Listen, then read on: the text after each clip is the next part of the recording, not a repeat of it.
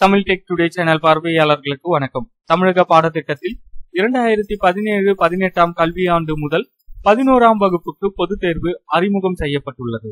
நடப்பு கல்வியாண்டுக்கான பொதுத் தேர்வு கடந்த மார்ச் 6ஆம் தேதி தொடங்கி 22ஆம் தேதி வரை நடைபெற்றது. இந்த தேர்வில் தமிழகம், புதுச்சேரியில் 7278 பள்ளிகளைச் சேர்ந்த 8 லட்சத்துக்கும் மேற்பட்ட மாணவ மாணவிகள் தேர்வு எழுதினர். இந்த ஆண்டு இந்த தேர்வில் ஒவ்வொரு பாடத்திலும் தலா 100 மதிப்பெண்களுக்கு 35 மதிப்பெண்கள் எடுத்தால் தேர்ச்சி என்று அறிவிக்கப்பட்டுள்ளது.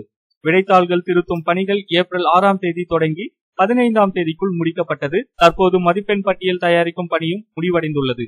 இந்த நிலையில் 11ஆம் வகுப்பு தேர்வு முடிவுகள் நாளை மறுதினம் மே 8ஆம் தேதி காலை 9:30 மணிக்கு வெளியாகும் என்று எதிர்பார்க்கப்படுகிறது.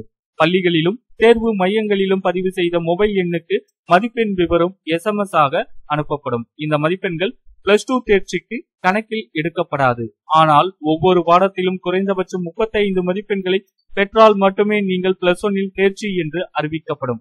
35 மதிப்பெண்ணுக்கும் குறைவாக மதிப்பெண் பெற்றவர்களும் +2 வகுப்பில் தொடர்ந்து படிக்கலாம். ஆனால் வரும் ஜூனில் நடக்க உள்ள சிறப்பு துணைத் தேர்வு அல்லது அடுத்த மார்ச்சில் நடக்கும் பொதுத் தேர்வில் அவர்கள் பங்கேற்று தோல்வியுற்ற பாடங்களில் தேர்ச்சி பெற்று விடுவது மிக அவசியம். இல்லாவிட்டால் +2 முடிக்கும் போது உங்களுக்கு மதிப்பெண் சான்றிதழ் வழங்கப்படாது. தேர்வு முடிவுகளை www.tnresults.nic.in என்ற இணையதளம் மூலமாகவும் தெரிந்து கொள்ளலாம். இந்த தகவல் உங்களுடைய நண்பர்கள் அனைவருக்கும் தெரியப்படுத்துங்க.